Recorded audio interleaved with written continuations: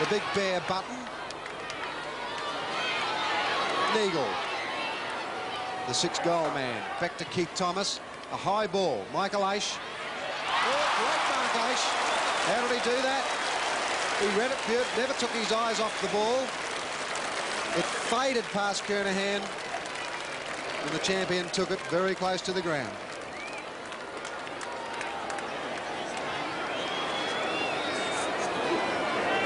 Aish has had 11 kicks and 5 handballs since half-time. He's certainly lifted. Kick number 16.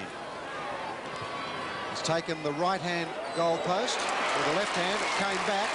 That's his second goal. Norwood 18-13 to Glenelg 8-16. Full marks to Norwood, playing brilliant football. Their handball all day has been superb, and it's been quick. Thomas has played a fine game. Look at the courage of Michael Aish and the brilliance. We see a bit of a dust up centre field there, but it'd be stupid to get reported at this late stage of the season, and there's nothing really riding